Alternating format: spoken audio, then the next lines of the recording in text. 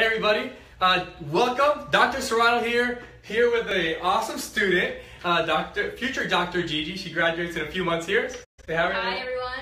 And today, last week I started talking about chiropractic and is there evidence to support what we're doing? So you're in school, you're going through this. Is there evidence out there to support what we're doing? There's a lot of evidence actually. Every day there's new evidence and it's amazing. It's awesome. And what I get so excited about is I have two more medical journals that have published evidence to support what we do.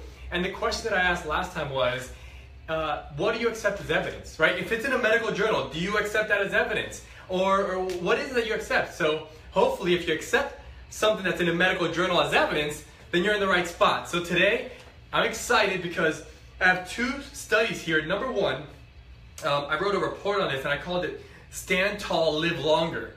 So in this research, this was done in the Journal of the American Geriatric Association, or Society, sorry. And it's hyperkyphotic posture predicts mortality in the older community. What does this mean?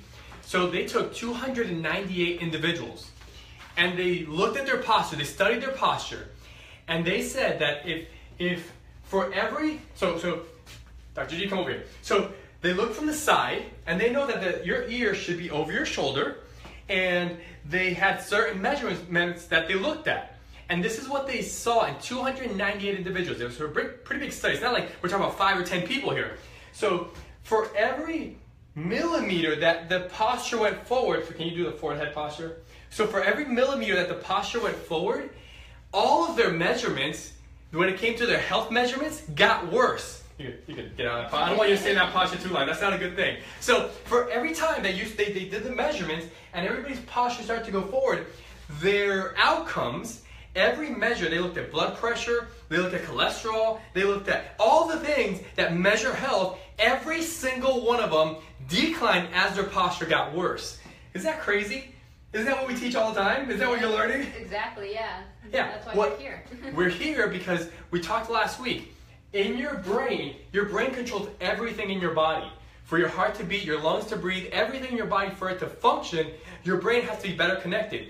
And if you have good posture, guess what? It's better connected. So that study proves that. It's in the medical literature. That's the evidence to show you that, yes, when your grandparents used to tell you and nag at you and say, hey, sit up straight, there's a point to that. And I love it when all these old wives' tales start to come out and we start to see the evidence to support that. I'm not saying that all old wives' tales are true, but there's a lot of evidence out there.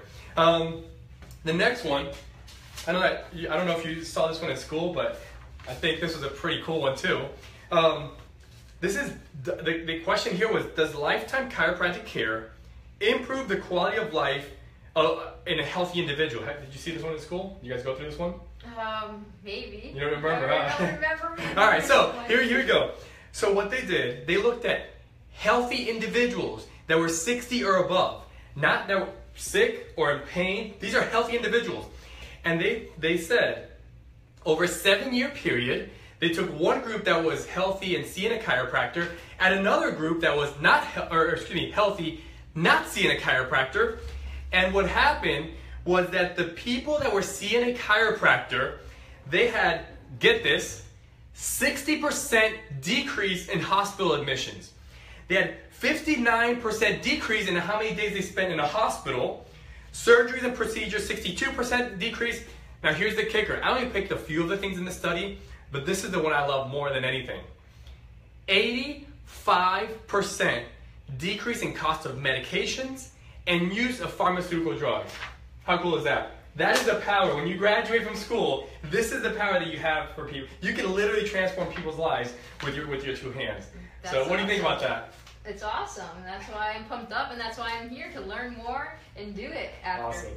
Well, Ignite Community, this is your first video with Dr. Gigi. We wanted to bring her on and everybody kind of say hi to her and meet her. So she'll be here for the next couple of months interning with us as she learns more. But guys, for the next few videos, I'm going to be bringing you the evidence behind what we do in our office every single day.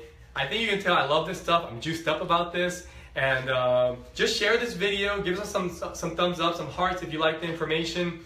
And let's start spreading the word. Let's start getting people to realize what we're doing and why we're doing what we're doing. So, love you guys, and I'll see you soon. Bye, everyone.